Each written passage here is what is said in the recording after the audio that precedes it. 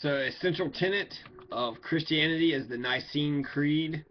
Nicene Creed is the creed or the profession of faith that is most widely used in Christian liturgy. Is called Nicene because in its original form it was adopted in the city of Nicaea by the first ecumenical council, which met there in the year 325. The Nicene Creed has been normative for the Anglican Church, the Church of the East, Eastern Orthodox Church, the Oriental Orthodox Churches, the Roman Catholic Church, according to Eastern Catholic Churches, the Old Catholic Church, the Lutheran Church, and many Protestant denominations, forming the eponymous mainstream definition of Christianity itself in Nicene Christianity. The Apostles' Creed, which in its present form is later, is also broadly accepted in the West, but is not used in the East. One or other of these two creeds is recited in the Roman Rite Mass directly after the homily on all Sundays and solemnities. So Nicene Creed is something like,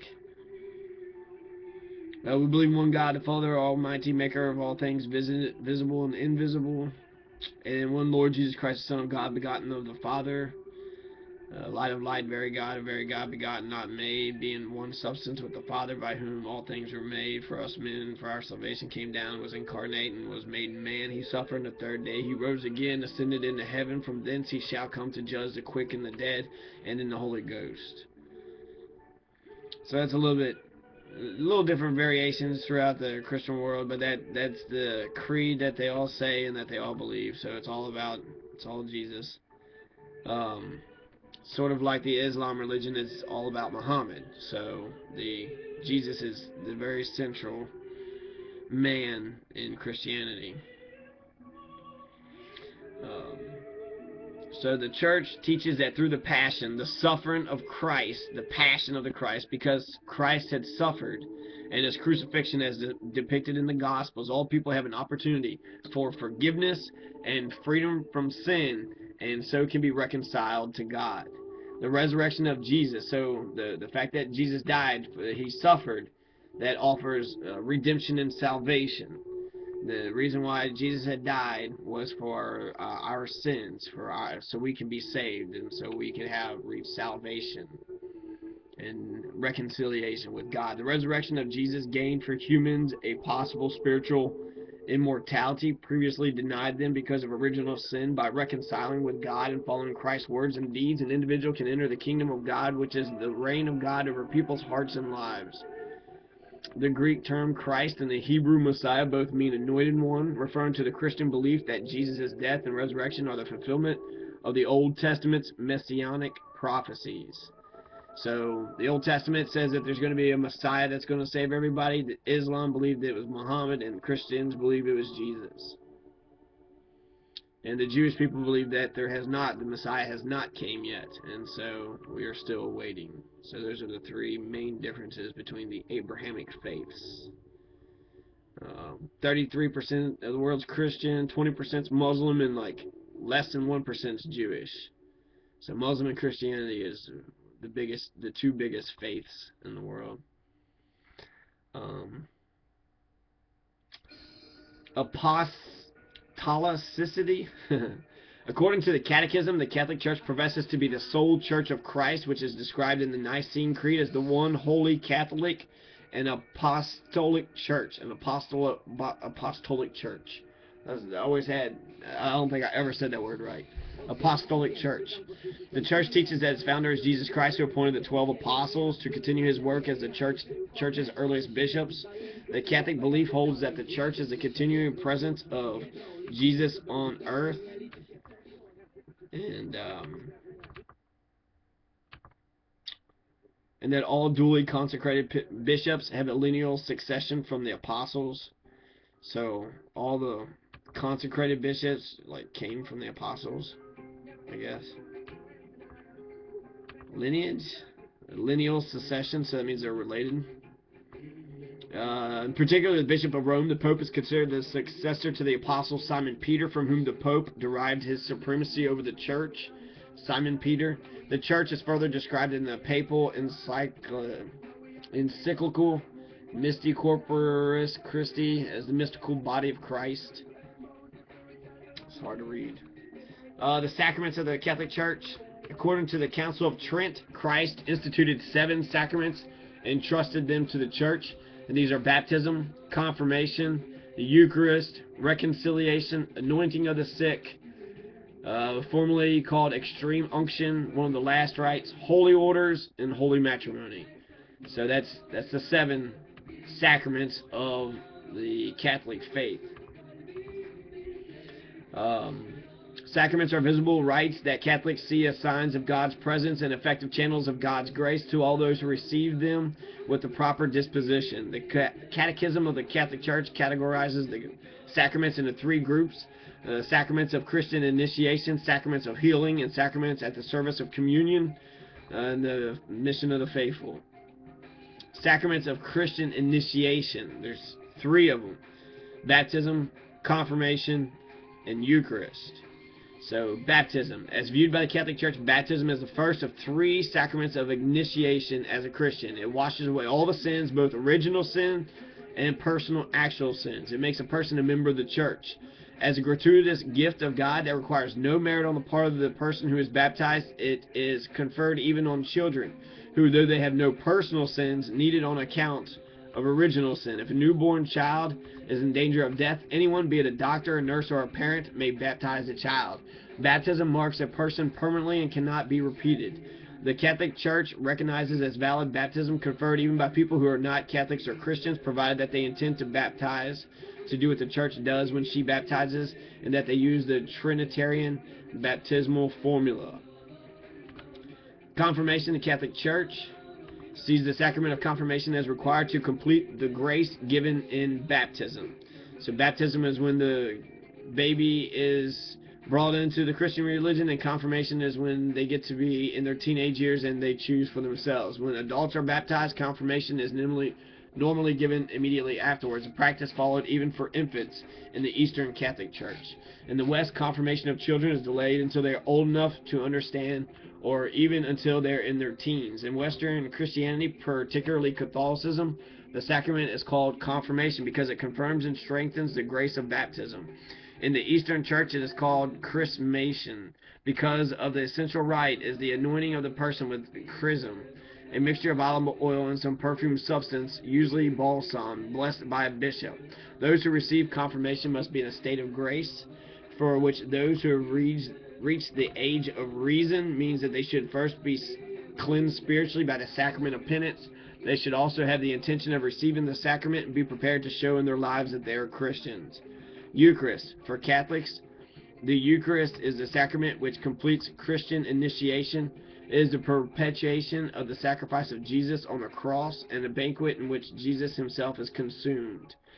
The Eucharist sacrifice always includes prayers, readings from the Bible, consecration of wheat bread and grape wine, and communion by at least some of the participants, and particularly the priest in the consecrated elements, which by a consecration become, in a way surpassing understanding, the body and blood of Jesus Christ, a change known as transubstantiation.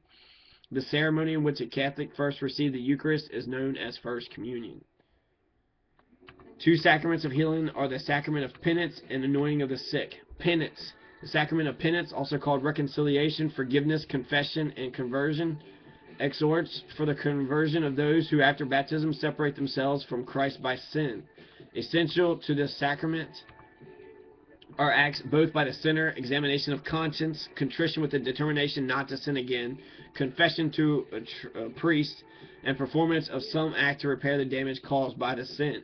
And the priest, determination of the act of reparation to be performed in absolution. Serious sins, such as mortal sins, must be confessed within at most a year and always before receiving Holy Communion, while confession of venial sins also is recommended. The priest is bound under the severest penalties to maintain the seal of confession, absolute secrecy about any sins revealed to him in confession. Anointing of the sick. While chrism is used only for the 3 sacraments that cannot be repeated, baptism, confirmation, ordination, a different oil is used by a priest or a bishop to bless a Catholic who, because of illness or old age, has begun to be in danger of death. This sacrament, known as the anointing of the sick, is believed to give comfort, peace, courage, and if the sick person is unable to make a confession, even forgiveness of sins. Although it is not reserved for those in proximate danger of death, it is often administered as one of the last rites. Sacraments at the service of communion.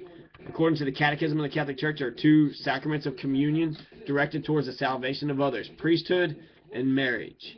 Within the general vocation to be a Christian, these two sacraments consecrate a specific mission or vocation among the people of God. Men receive the holy orders to feed the church by the word and grace.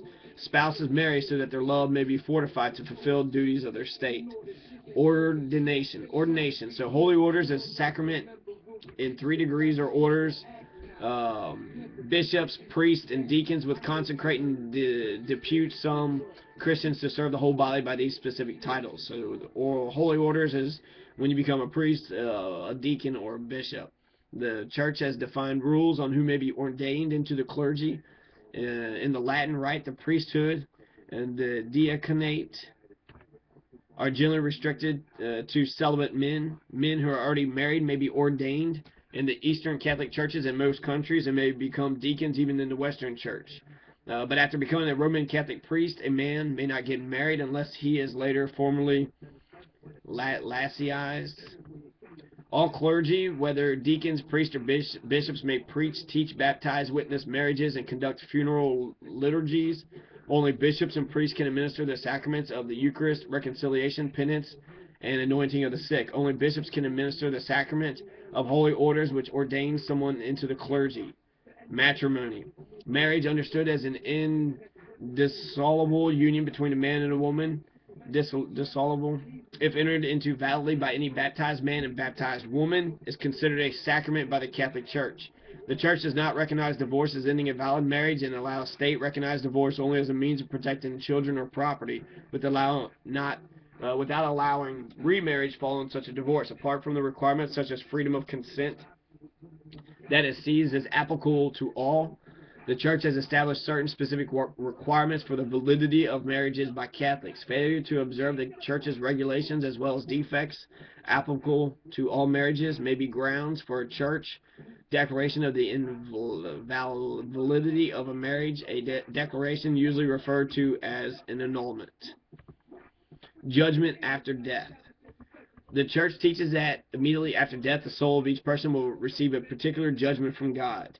This teaching also attests to another day when Christ will sit in the universal judgment of all mankind. And this final judgment, according to Church teaching, will bring an end to human history and mark the beginning of a new and better heaven and earth ruled by God in righteousness. The basis of which each person's soul is judged is detailed in the Gospel of Matthew, which lists works of mercy to be performed even to people considered the least of Christ's brothers. Emphasis is upon Christ's words that not everyone who says to me, Lord, Lord, shall enter the kingdom of heaven, but he who does the will of my Father who is in heaven. According to the Catechism, the last judgment will reveal even to its further consequences the good each person has done or failed to do during his earthly life. Depending on the judgment rendered, a soul may enter one of the 3 states of afterlife. Heaven is a time of glorious union with God and a life of unspeakable joy that lasts forever.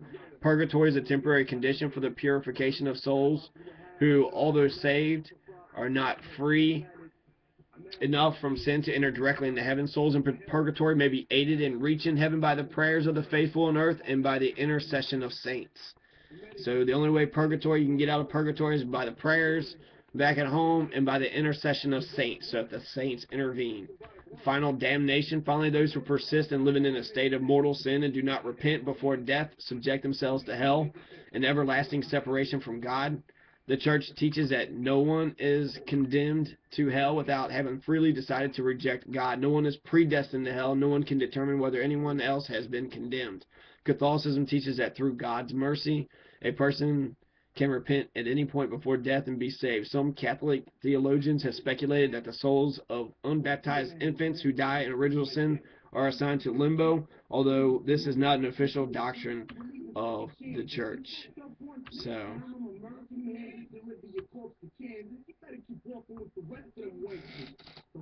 Here's some rock hollering. Like a hamster, swift gets and 9mm bangers. I don't mean to harass and pass your conscience in a flash with no badge. Watch your life right in front of you while I rob your stash. I remedy my existence by playing in the instant. Hard body resistance to many I'm an influence. Plus I got a mistress who rides from the dusk and dig me up when I'm stuck.